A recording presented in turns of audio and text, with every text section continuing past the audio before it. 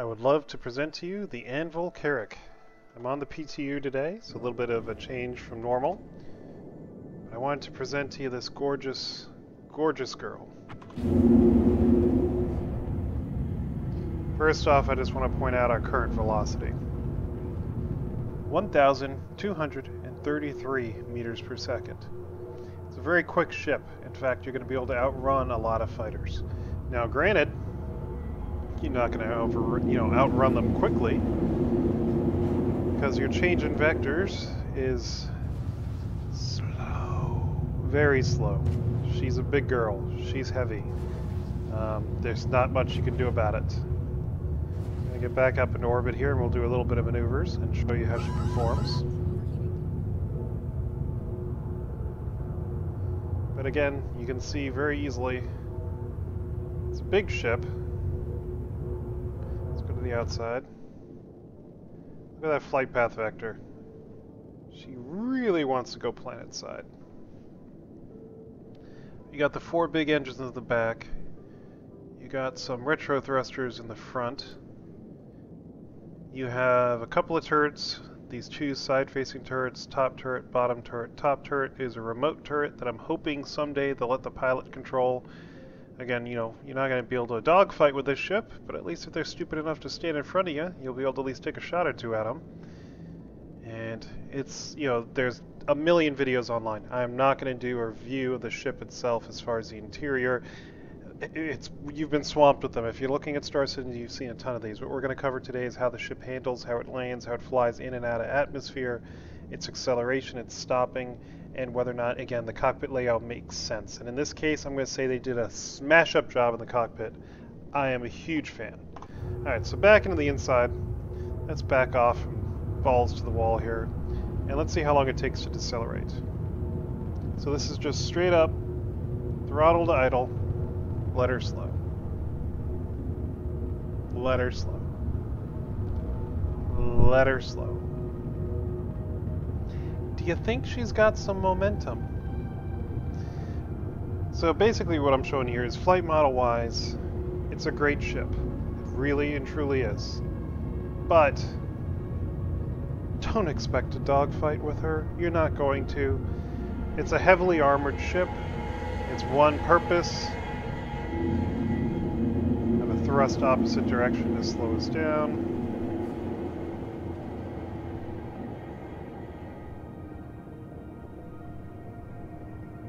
Here it comes to speed, bleeding off.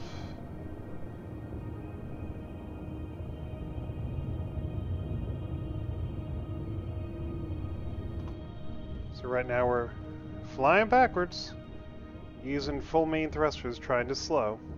You can just make out the fact we're moving backwards. It's going to take quite a while, even using your full engines. This is not a ship you're going to be fighting in. Don't look at this ship as... I'm not going to say it handles like the Starfarer, but it definitely is mass similar to the Starfarer. We're going to slow down and try to get back to SCM speed here.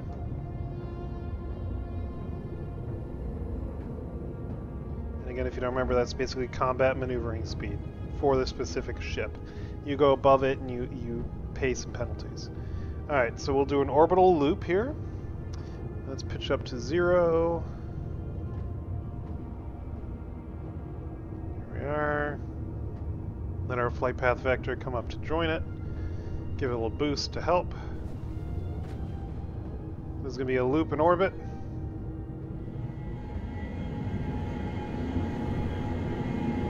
You'll notice the pitch is actually pretty quick. She's got a really good pitch control. But you're going to see as we come back to 0 here, it still definitely overshoots by almost 20 degrees.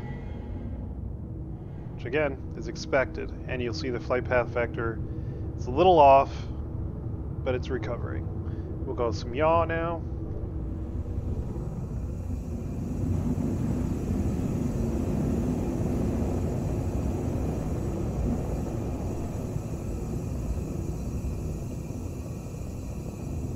There we go, recover. Not bad. So stronger on the yaw than on the pitch, and the roll is actually pretty impressive. It's slow to get started, but then once you get it started, it's pretty quick. But then it's hard to stop. This is I'm using opposite plenty here. Finally stopped, and we'll roll back to level.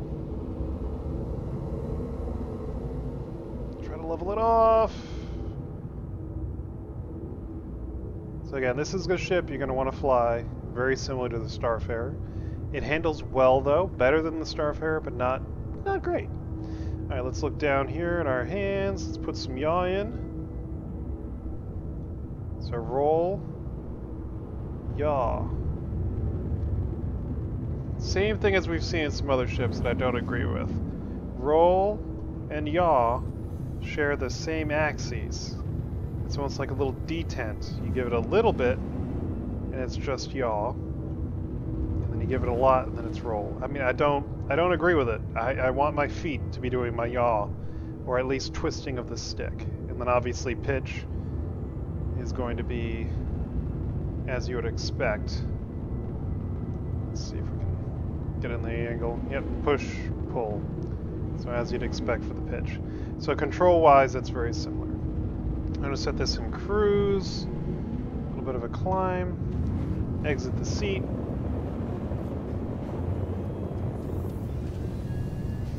And we're not going to do a full bridge tour, but I'm going to show you what makes me so excited about the ship.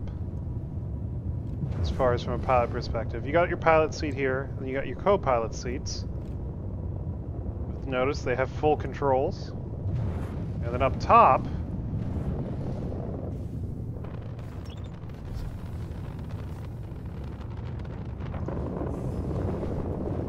we have another command section here that you can fly the ship from.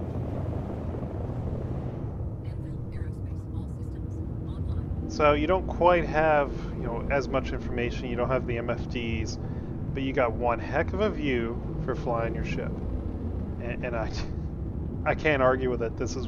You'll remember me pointing at the Starfarer, pointing at the Constellation, etc., saying, why do I have this large multi-crew ship and only one place to fly it from? We finally have more than one place to fly a ship from, which makes me just ecstatic.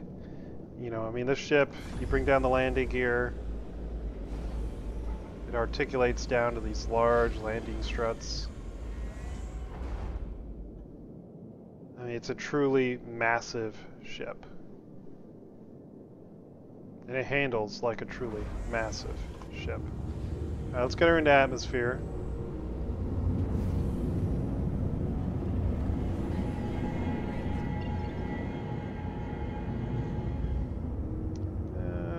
Who's going to be on the day side? No idea.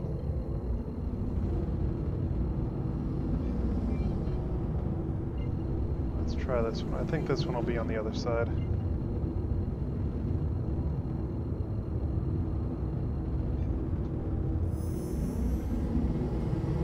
Exterior view because it's pretty.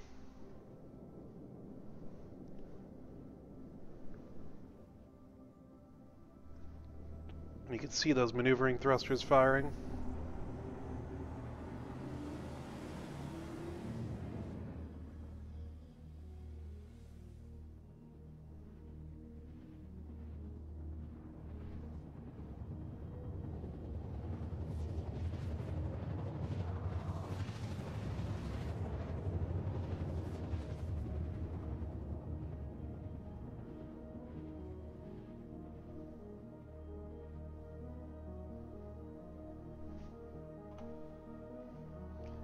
Oh, we're not quite on the day side. We're close.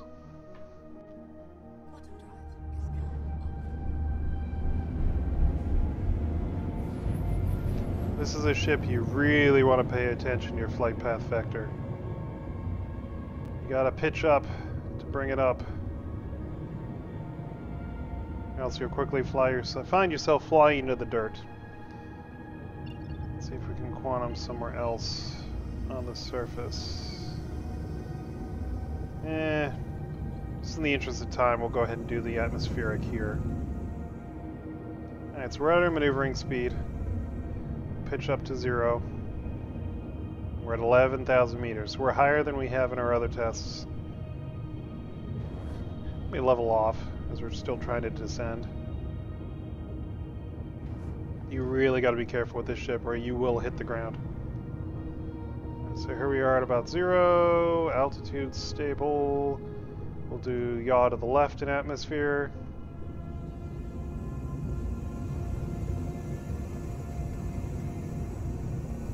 Holding altitude pretty well. It's 180 degrees around. We'll use that as our reference point. And we will now, as the speed comes back to SCM, and notice the hydrogen fuel is already at 85%. We're using a lot of hydrogen fuel. That's a big ship. It's taking a lot to keep her moving. Alright, flip around.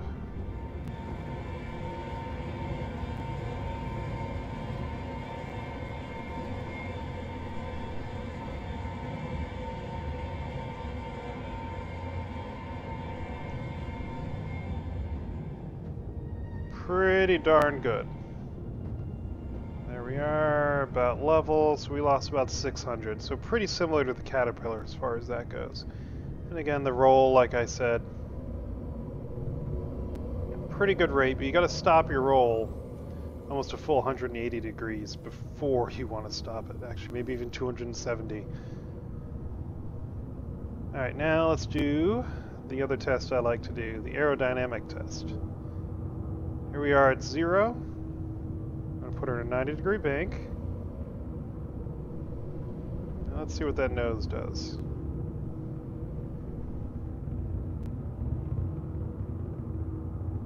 And again, another case of we're completely perpendicular and you can see those thrusters firing, keeping the ship level.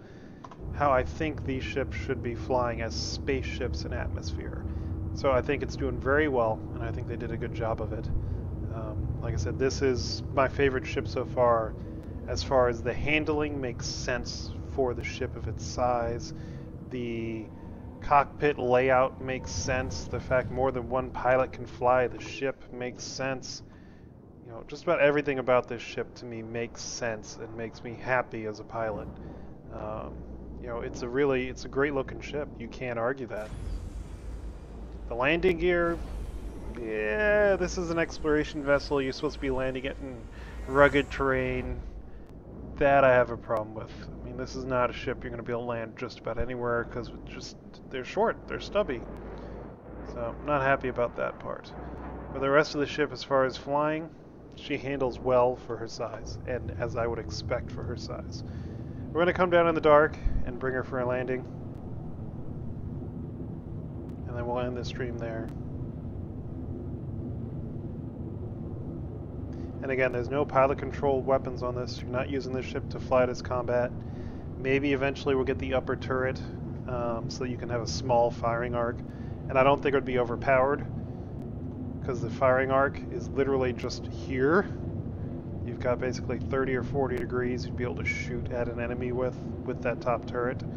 Anything below about here, you wouldn't be able to hit because the body of the ship would be in the way. And on the sides, you know, you don't really have that much to work with.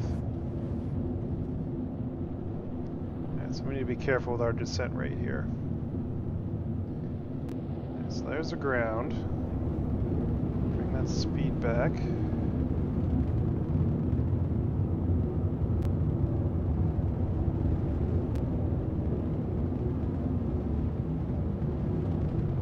Let's try to land right there.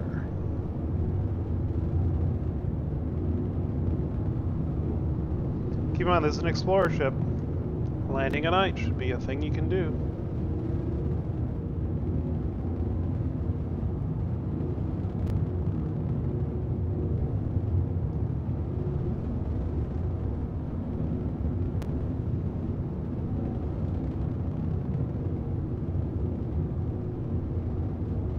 So you'll see me, I brought that speed slider lower to kind of assist with not going too fast here.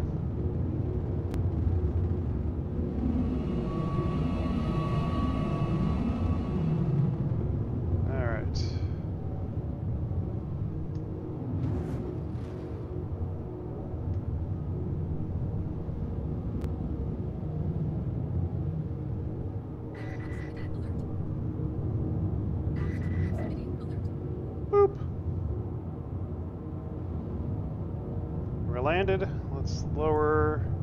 Oh, I forgot I'm on the upper bridge. I don't think I can open the exterior doors from here. Yep, so we're going to have to exit here and go downstairs. So that's...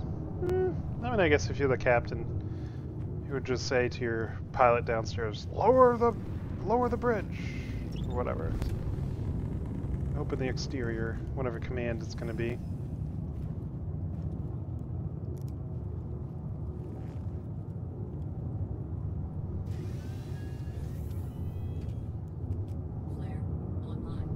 Alright, now where's the open exterior?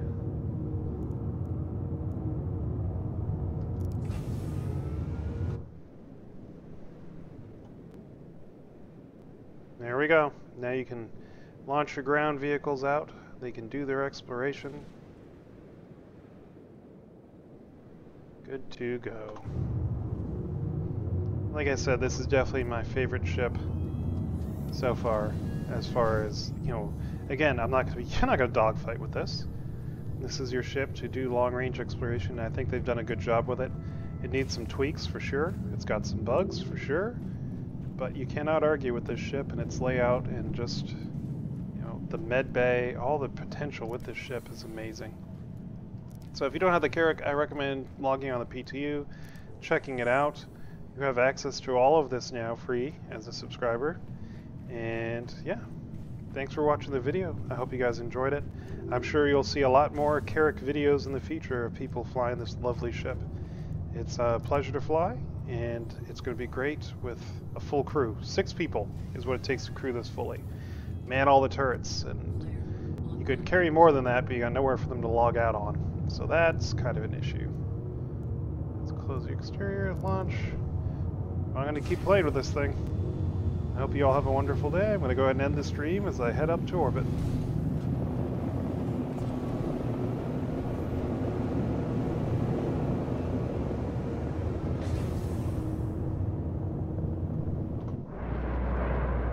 God, that's beautiful. We've waited a long time for this ship, ladies and gentlemen, and it's finally in game. Worth the wait? I think so.